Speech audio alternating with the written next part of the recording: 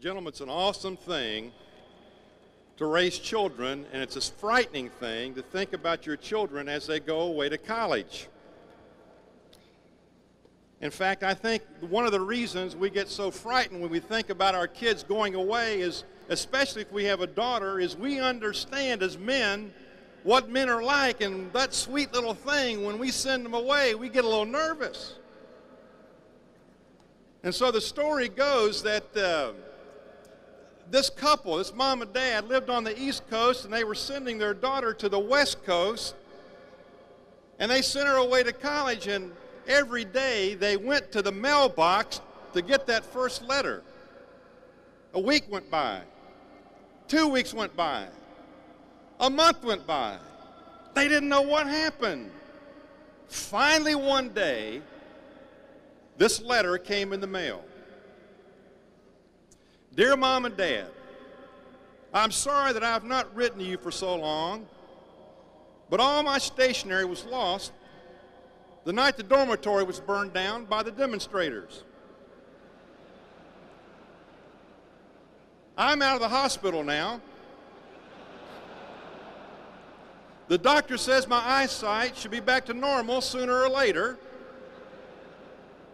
The wonderful boy Bill, who rescued me from the fire, kindly offered to share his apartment with me until I found a new place to live. You always wanted a grandchild. So you'll be glad to know that you'll be grandparents next month. Love, Mary. At the bottom there was a P.S. It says, please disregard the above exercise in creative writing. There was no fire. I haven't been in the hospital. I'm not pregnant. In fact, I don't even have a boyfriend. But I did get a D in French and an F in mathematics, and I wanted to be sure that you received this news in the proper perspective.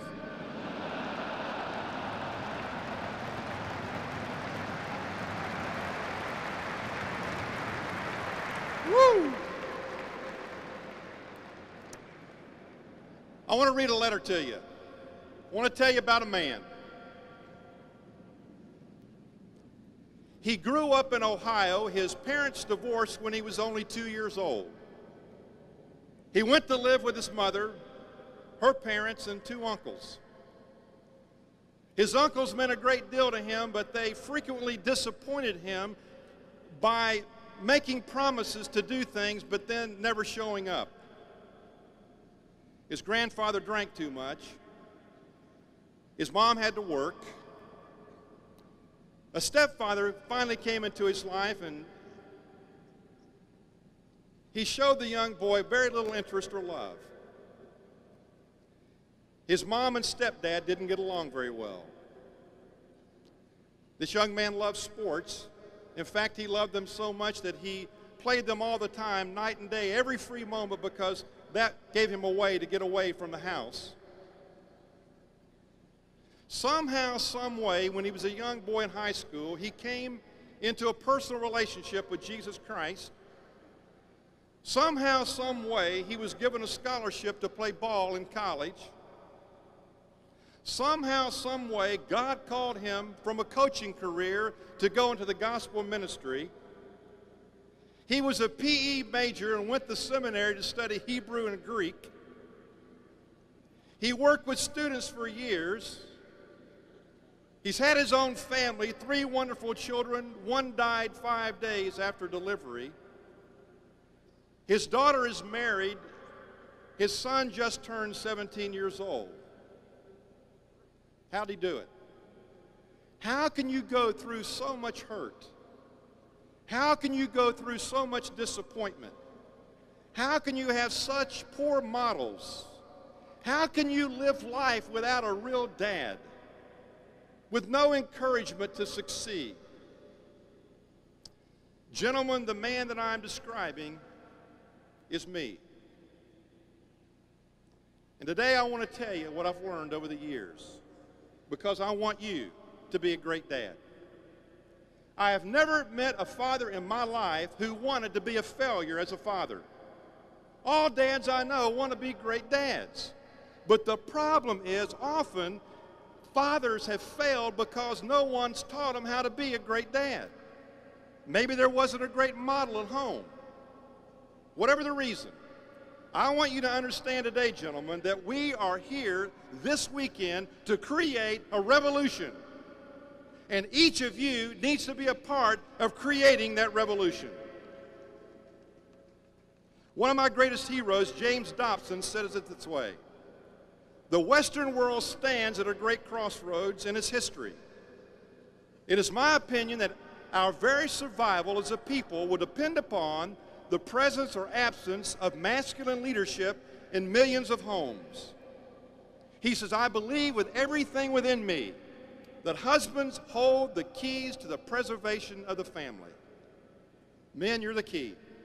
Dads, you're the key. And that's what we want to talk about today.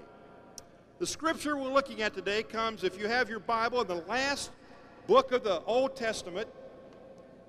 The original Hebrew pronounces this as Malachi. You know it as Malachi. So if you'll turn to the last book, let me give you some background. The problem is that the nation of Israel is under a severe economic pressure. In other words, the dads in the country are working hard, getting less. They're never home. The kids are looking for them to come home, but they come home late. They get up early. They're never together. They're just too busy. Kind of reminds me of the story of the little girl who came in one night and talked to her mom and said, Mom, I don't understand, Dad. Said he comes home at night, he eats a quick bite of dinner, and then he goes to his study. He's got 3 or 4 briefcases. He opens up all of his work, and then I never get to spend any time with him. And she said, well, sweetheart, you got to understand. Said, Dad's got to do that because, you know, we have a place in the mountains. We've got a boat to fish in. Said, we've got the beautiful home. Said, you're in a private school.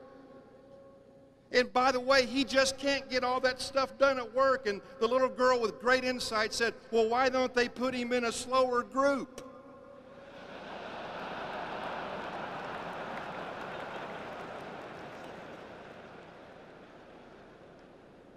The people in Israel had tasted a little bit of spiritual revival. As someone said, it was 16 miles wide, but only a 16th of an inch deep. Their religion was a ritual, it was a routine, but they didn't have the relationship. And if you read Malachi, you'll quickly discover that these people showed God disrespect because they brought improper sacrifices to the Lord's altar. The people, the men, had given God a token, but they had not given God their hearts. God was watching. He knew their hearts, he knew their motivations. And gentlemen, I want to tell you today, God is watching you, and he knows everything about your lives. Now, that may make you feel a little uncomfortable, but you need to remember this. It's like an old coach of mine said when I played ball in college. One day he was yelling at me, and I was holding my head down, and he came over. He knew I was down. He put his arm around me. He said, John, he said, what you really need to worry about is when I stop yelling at you. When God stops watching, when he ceases to care about you, that's when you better be worried. And so therefore, the result is that family life had crumbled because their faith was phony. They were basically afflicted with what I would call insensitivity. And so the book of Malachi and the prophet Malachi presents a challenge to each of us today to allow God to invade every arena of our lives. And so the prophet Malachi this morning comes crashing through again and saying, men of Minneapolis and men of America, I want you to be the dads that I want you to be. And so, Father, today, listen up, and I want you to take notes, because if you'll do some of the practical things that I'm going to suggest, it will change your life. You'll never be the same again. It's tough to be a dad. Someone said that leading a family through the chaos of American culture is like leading a small patrol through a minefield. It's tough. Let me read some of the casualties for you. 1 out of 2 marriages ends in divorce. I come from Florida, and I talked to a judge the other day, and he said 6 of 10 marriages in the state of Florida end in divorce. The United States of America has the highest divorce rate of any country in the world. In 1960, 1 out of every 10 households was maintained by a woman with no husband present. In 1986, 1 out of every 6 households was maintained by a woman with no husband present. Tonight, enough teenagers to fill the Rose Bowl, the Cotton Bowl, the Super Bowl, the Orange Bowl, and the Fiesta Bowl, and the average Super Bowl will practice prostitution to support drug addictions. 1 million teenager girls will get pregnant out of wedlock this year. 500,000 of those girls will abort their babies. Of all the 1,400-year-old or 14-year-old girls alive today, 40% will become pregnant by their 19th birthday. 60% of all church-involved teenagers are sexually active.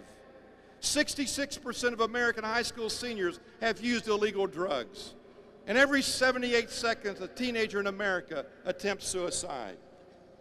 It's tough to be a dad because it's tough to be a dad. I love the story. One day, I had a group of men around the country meeting in Orlando, and my wife sent my secretary into the meeting and said, "You need to get home immediately." And so I went home. My son at that time was around 5 or 6 years old. I said, "What's the problem?" And she said, "Just look out in the backyard."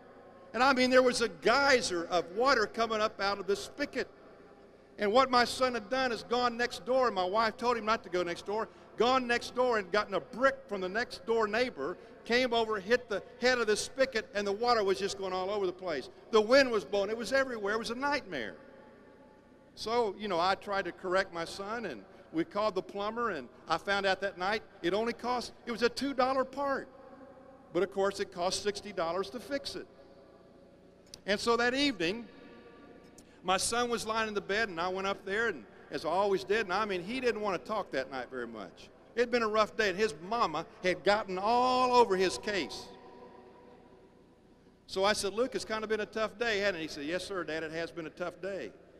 Now, his mama was around the other bedroom, and all of a sudden, as I got up to leave, he sat up in the bed. He's 5 years old, and he pointed around the corner, and he said, "Dad, I want to tell you one thing. You need to do something about that woman."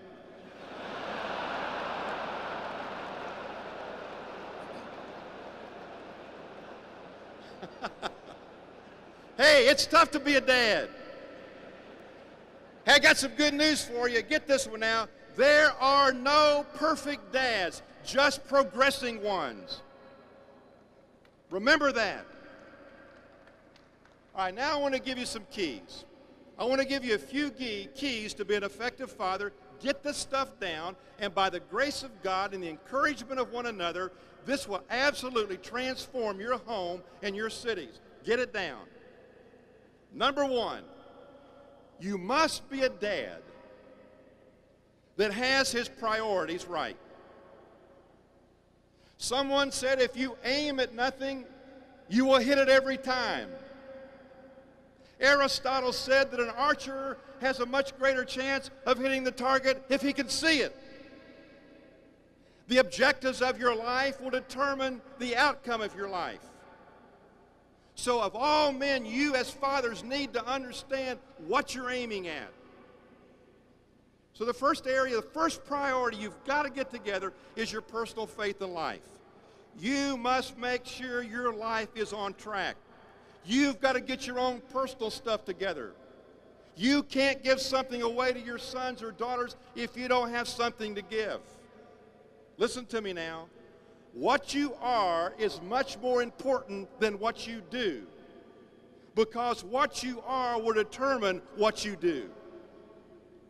And that's why when you look to the scripture, for example, and I think of Matthew chapter number 5, 6, and 7, where Jesus is teaching on what we know as the Sermon on the Mount.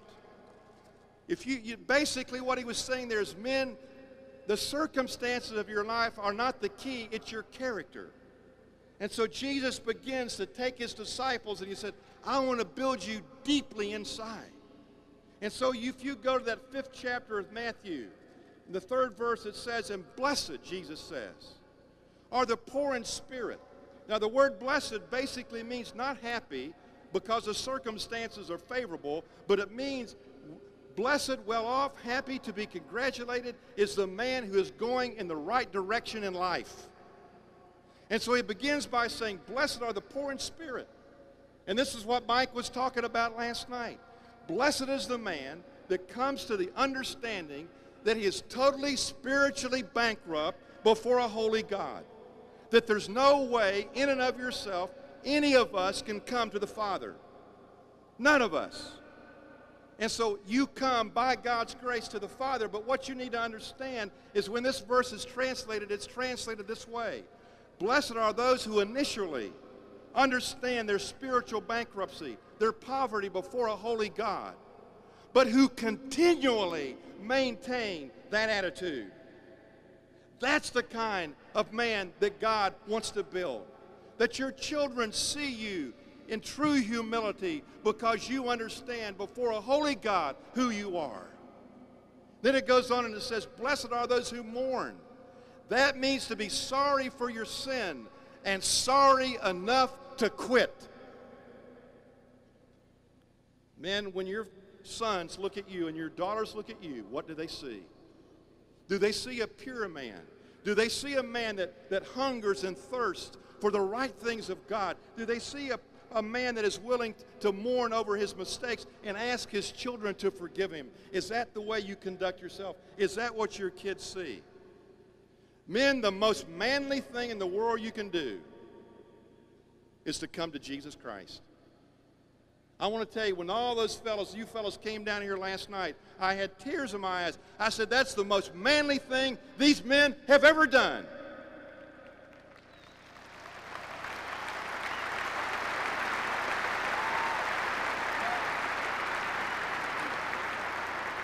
And can you imagine, etched in the minds of your children and your sons and daughters, that picture of you humbly coming forward to submit your life to the Heavenly Father? They'll never forget that. And I want to tell you something, dads, you will never be a great father until you are led by the Heavenly Father.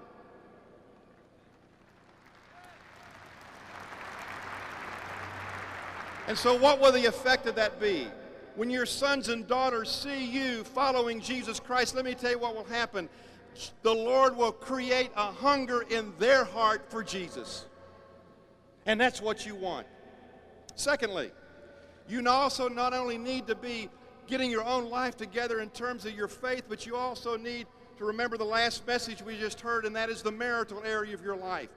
You need to love your kid's mama. That's your number one goal within your family. Because you see, your children will learn to be husbands and wives and mom and daddies by what they see in your home. The home is to be, listen, the home is to be a model on earth of what heaven is like. Is that what your home's like? And so, men, you need to make mama number one. And that means when you go back tomorrow, it's Mother's Day. I mean, you need to absolutely raise the roof with celebration. You need to express your love openly and tastefully. You know, I've had men tell me, you know, I've never seen my dad hug or hold or kiss my mama. Never seen it. I have a friend that tells a story about coming home one day with and he and his wife were embracing in the den, and his son came in with a friend. And as he looked in, he said, hold it, don't go in yet. He said, and his friend said, what's going on? He said, oh, my mom and dad are in there again, smooching. He said, they always do that. They embarrass me. And his friend said, hey, let's go on in. He said, and then he said this, he said, it must be great to have a father who loves your mother. I don't even know who my dad is. And so, men, you have good manners. You love on your wife. You do those essential things to pour your life into her, to give your life away. And you know what will happen? The result will be that you will build great security in the life of your children. Now get this. This is the most important thing I'm going to say. Your kids, to a large extent, are going to become just like you are. So here's the question. Are you living your life in such a way that you would be proud of what they're going to become? And if there's a dichotomy here, then what you need to do is to bridge that gap and to make the changes that need to be made. Secondly, you need to understand your kids. For 15 years, I worked with teenagers, and this is what teenagers have told me. My parents just don't understand. My dad just doesn't understand me. Well, let me tell you something. You need to go to school on your kids. You need to understand your children. You need to understand the overarching gap of how God works in a kid's life. Let me give you a little overview of that. First of all, there's what I would call the rest period. That's ages 1 to 3. You got the terrible twos in there. Basically, the parents are in control. The child is very dependent. Then you move from 3 to 6 years old, and that's the panic stage, because all they begin to do then is say, why? Why? And you keep saying, I wonder why they ask those questions. Then from 6 to 11 is kind of a rest period, because the kids want to please their mom and daddy. They're kind of nice then. Then we move from 11 years old to 15 years old, and I call this the super panic period. These are the cave years. I mean, they live in the room.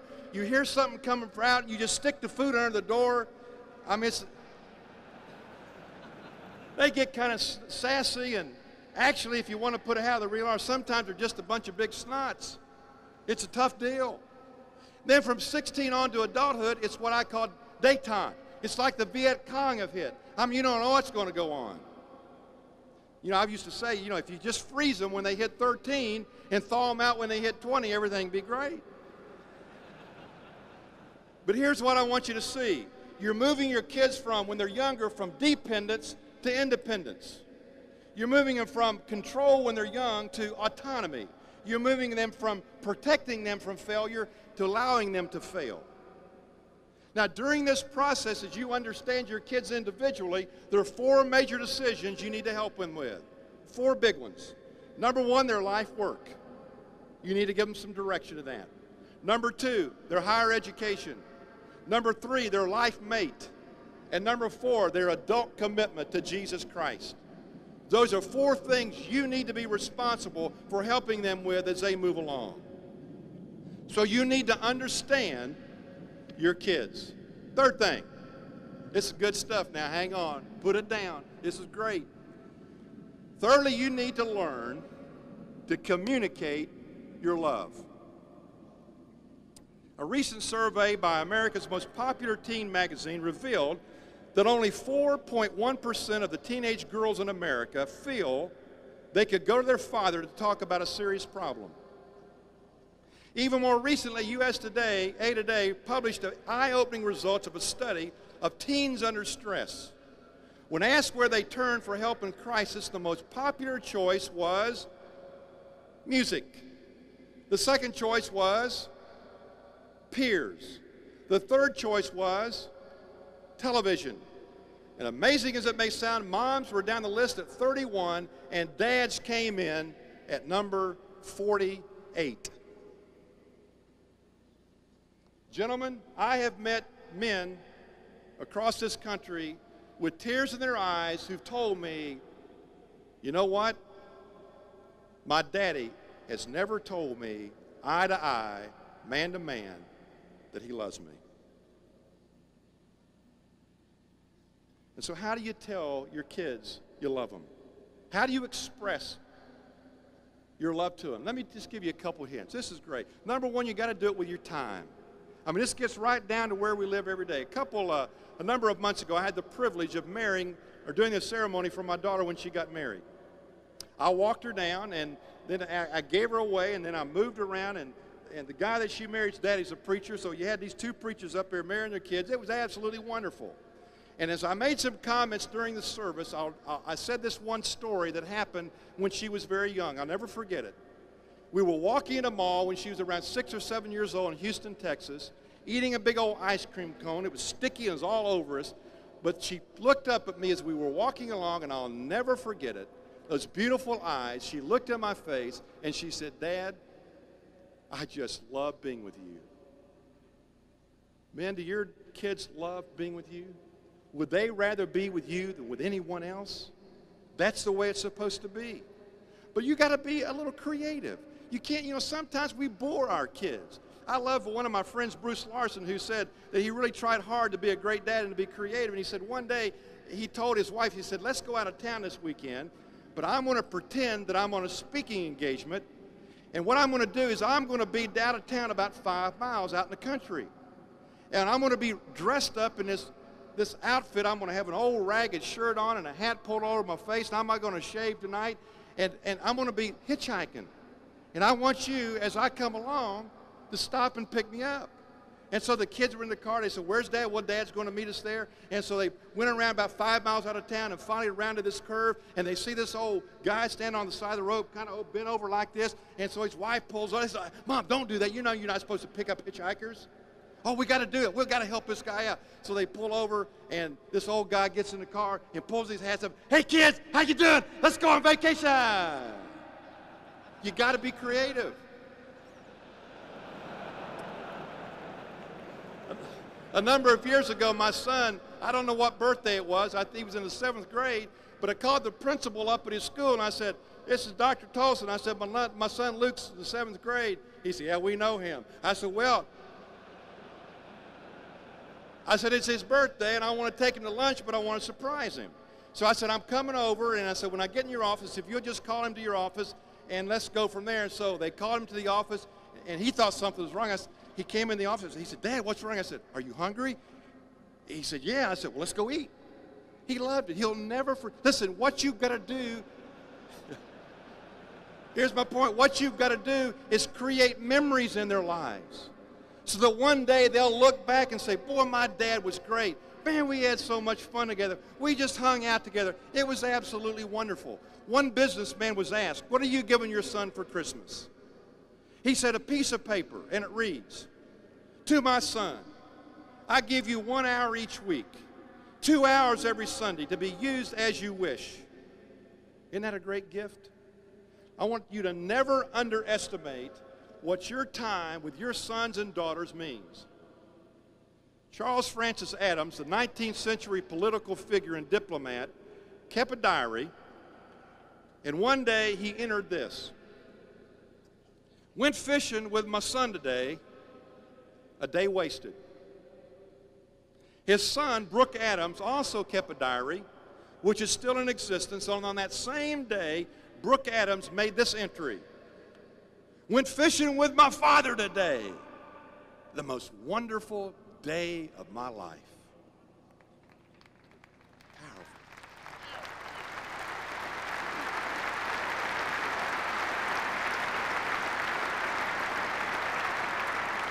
Don't ever underestimate that time. Even if all you do is just hang out, then hang out together.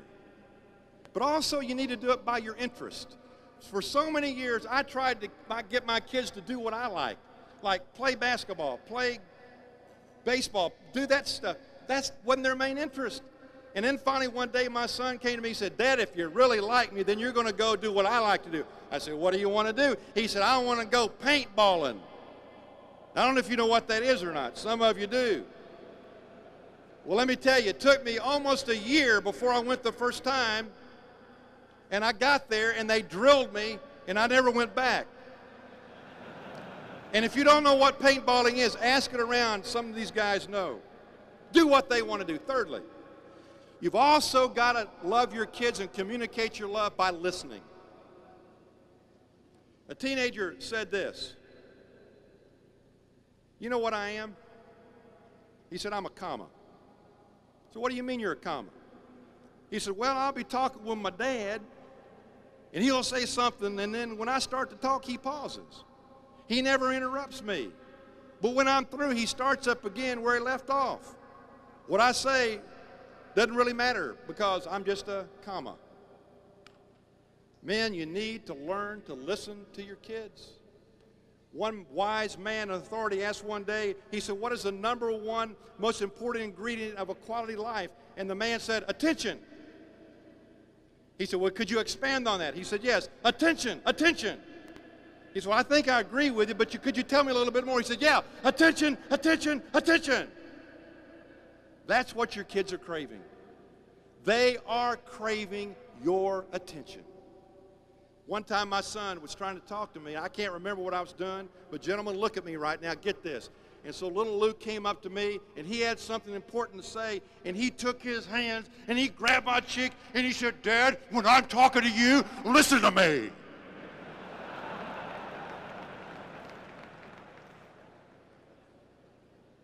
That's what they're saying, men. Just down-to-earth, practical old stuff.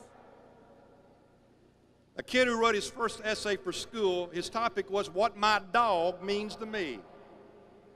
My dog means somebody nice and quiet to be with.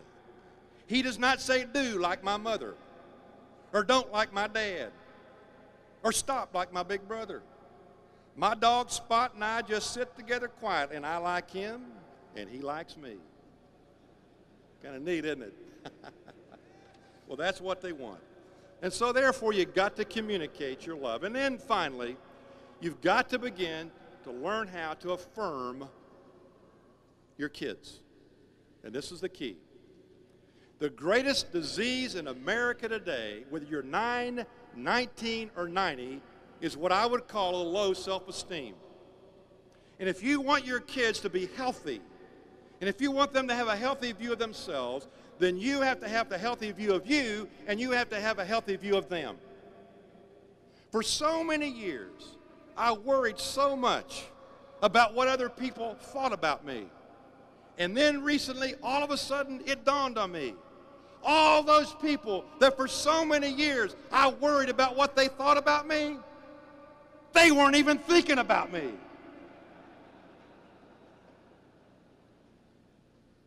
So this guy was out in the West Coast in California around San Francisco. He bought him a brand new red Porsche.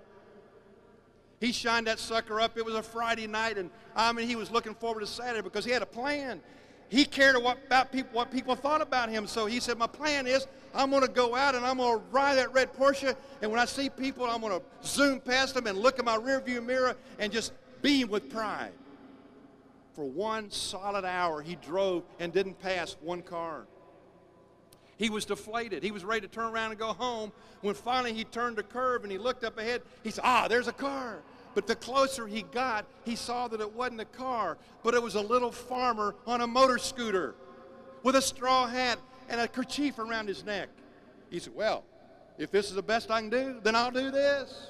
So he stuck that sucker up about in the second gear, going about 60 miles an hour. Goes by the guy. The next thing he knows, he hears the story. The little farmer zips past him on a scooter. He said, what in the fat's going on? He puts it up the third. Goes by about 90. There goes the farmer on the scooter. He said, I can't stand it. He gets it up to about fourth gear, 120. Going by. There goes the farmer. He said, what in the world is going on? He sticks it up in that last gear, 160. He gets right next to the guy, just a little past him. And like the prodigal son, he finally comes to his senses. He said, this is stupid. He puts on the brakes. He stops. The farmer goes, he stops. And then the farmer gets off of his scooter. He comes over to the old boy. He's white as a sheet. He's wiping his head off. He takes that hat off. He's got that little white streak up there where the sun didn't get to it. And he looks at this guy, leans on the window. He's, thank God, brother, you stopped. He said, my suspenders were caught on your side view mirror.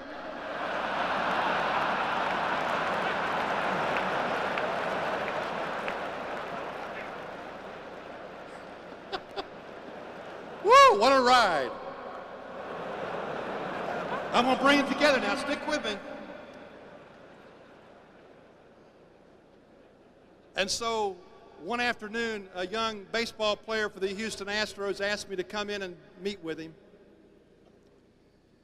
And he said, John, let me tell you, he said, when I used to play ball in high school, I'd come home, my dad would say, how many hits you get? And I said, Dad, I went 3 for 5 today. He said, why didn't you go 5 for 5?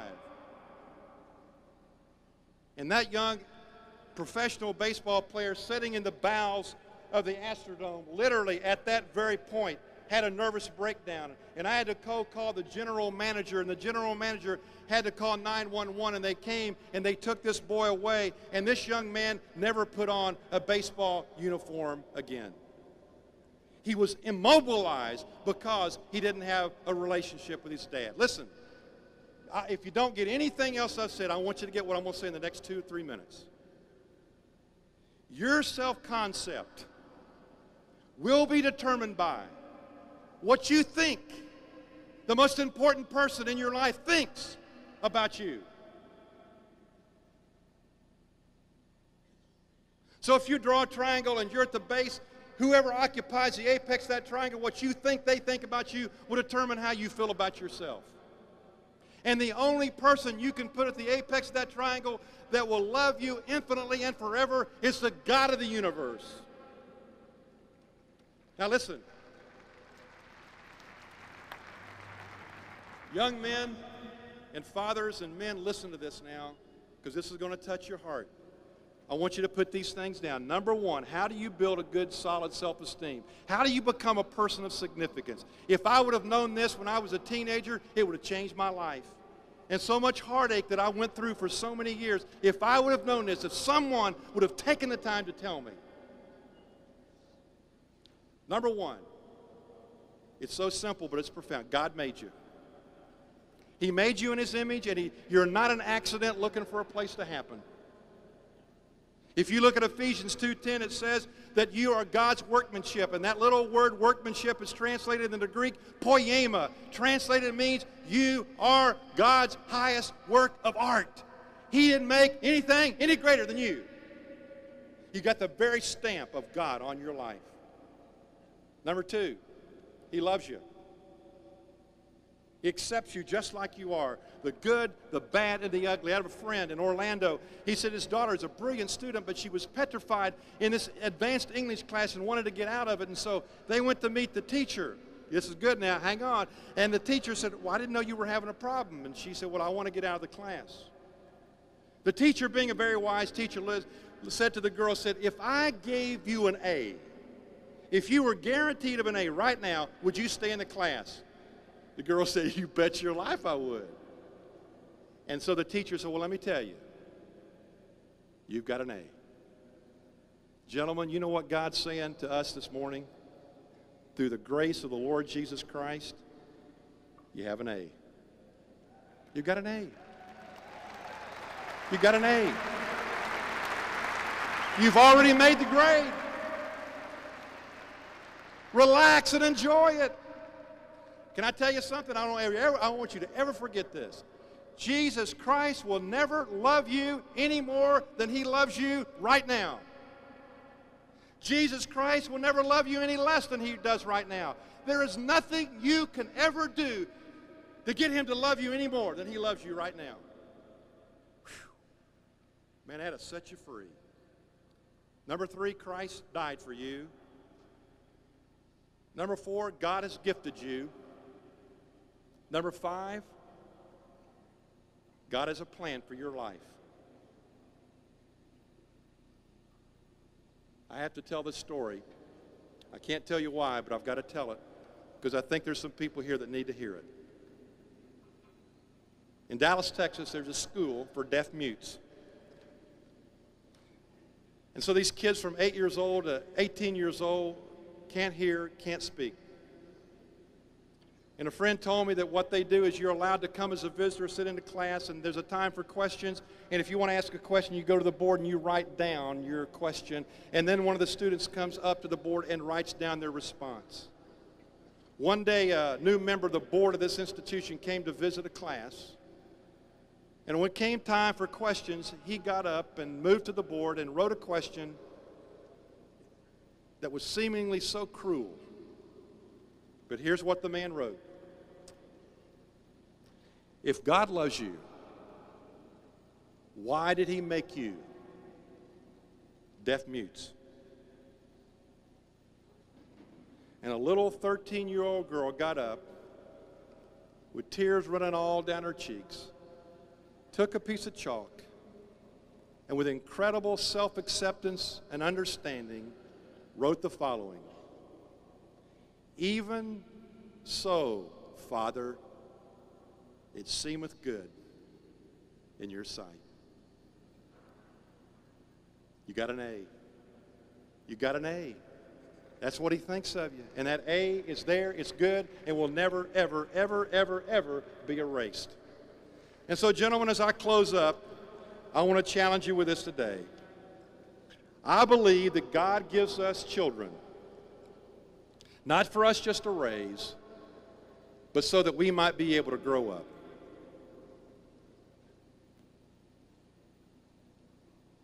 September the 1st, my wife had a stroke. As I came home one evening after 2 weeks of being in the hospital, I went in the living room and I started to weep. I mean, more than weep, I was crying. My son Luke, who's with me today, came up behind me, put his arm around me, and he started to cry too. And then he said this to me with great insight. He said, "Dad, go ahead and cry. It'll do you good." That's tough, man, when old dad begins to learn from his son. Thank you.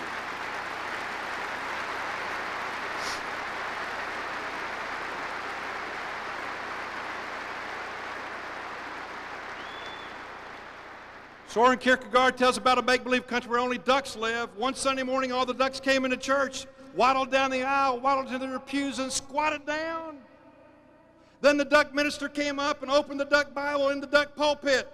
He opened it up and he said, "Ducks, you have wings, and with wings you can fly like eagles. You can soar in the sky. Ducks, you have wings." And all the ducks said, "Amen," and got up and waddled home. Men, do not waddle home. Are you up to the challenge? I can't hear. Are you up to the challenge? Are you up to the challenge?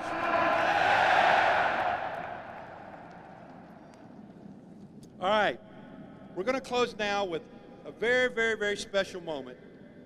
It's only going to take us a couple of minutes, but it may be the highlight of this day, at least up to this point. And you're going to have to listen to me very closely because I want to do this quickly, but this is a very, very meaningful thing that we're going to do in the next couple of minutes. I would like to have all the young men, sons in this audience, to stand right now. Wherever you are, if you'll just stand.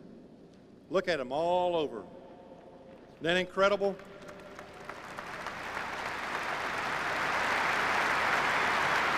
Give them a hand.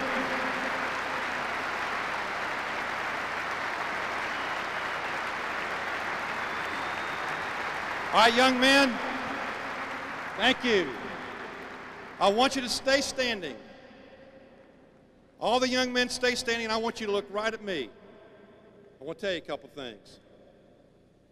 In a relay race, the most important part of the relay race is the passing of the baton.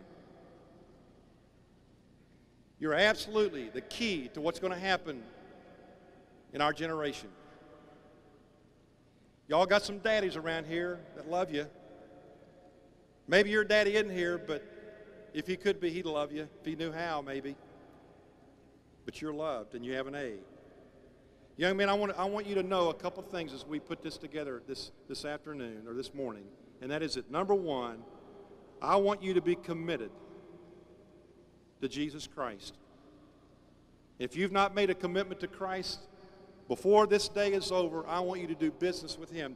I came to know Christ when I was in the 9th grade in high school, the most important thing I ever did in my life. And let me tell you something. I've never met a young man in my life who's ever come to know Jesus Christ for real who's ever been disappointed. Never. Not one. Never.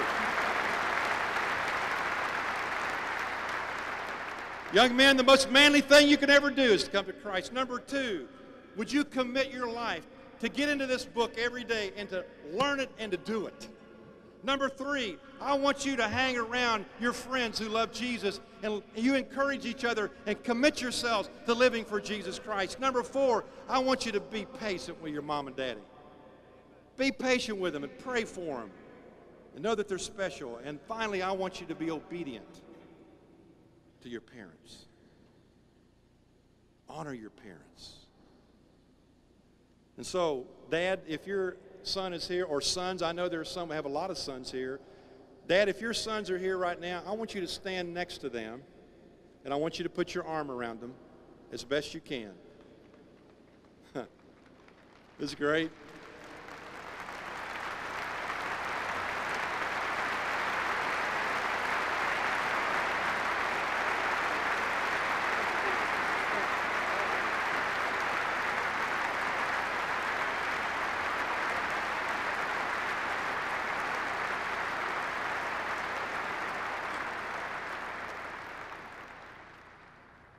And as the rest of you are seated, I want you to just pray silently. But dads, those of you that are standing, if there's a son here that your father's not here, gentlemen, if you'll stand next to that boy so that he's got somebody to represent his dad.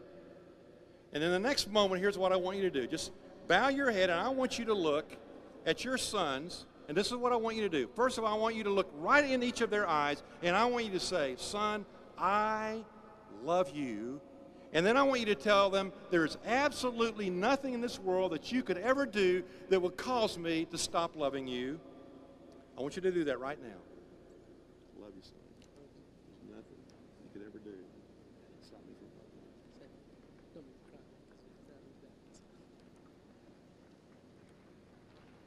Isn't that great?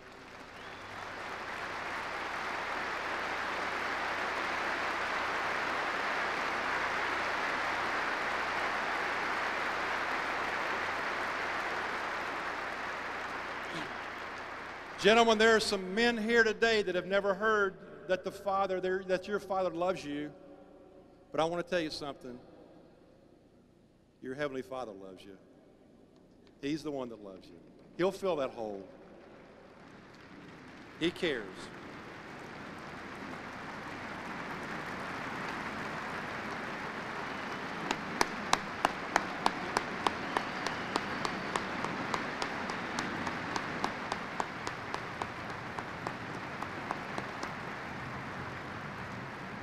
Gentlemen, what you're witnessing right here is probably one of the most tender moments in these father and these sons' life.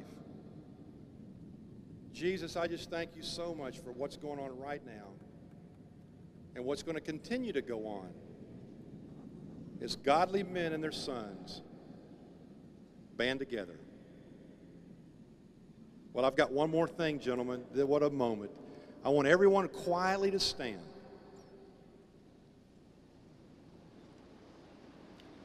And I want all the dads in this room, kind of like taking the scout's oath. I want everyone in this room, all the dads, to raise your right hand. And I want you to make this pledge as a father. And repeat after me if this is sincerely what you want to do. Here we go.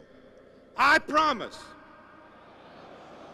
before God and these witnesses to be a faithful and loving dad, that I will be a part of changing America by being a godly dad. Amen. Amen. Amen. Thank you.